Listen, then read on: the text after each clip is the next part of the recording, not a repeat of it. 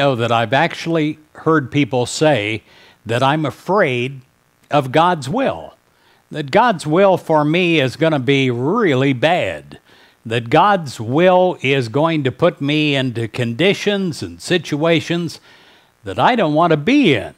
Well, nothing could be further from the truth. It says in Psalms 143, verse 10, "Teach me to do thy will, for thou art my God. Let thy good spirit lead me." And that is so true. God's good spirit will lead you. I pray that God's will is manifested in your life, because God's will is good and only good, but beyond good that we can even comprehend. Bigger than our human mind good. Well, what is God's will for you?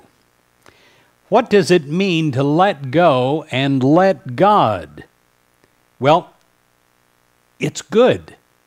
If you accept the fact that God's will is only good, and that your mind is ever alert to know this truth at all times and in all conditions and circumstances.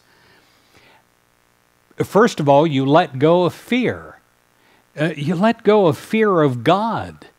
So many people are afraid of God. Would you be afraid of your best friend or the love of your life? Well, this is even higher and better. To not have any fear inside of you. So you let go of that fear and you allow the natural flow of spiritual love to take over in your mind and in your heart. Then all the situations of your life, over time, they will begin to reflect this inner attitude that you have inside of you of calm and of receptivity. You affirm many times each day that God's will in your life and in the situations that you're involved in is only good.